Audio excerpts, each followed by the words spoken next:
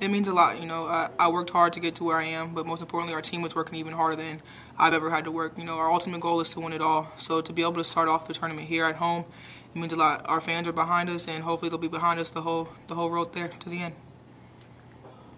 How important is it for your team to have a good crowd in the NCAA tournament? It's very important. Our fans mean a lot to us. We feed off their energy, so no matter how many of them there, we're here to give them a show. We're here to perform for ourselves, and like I said, most importantly, win it all.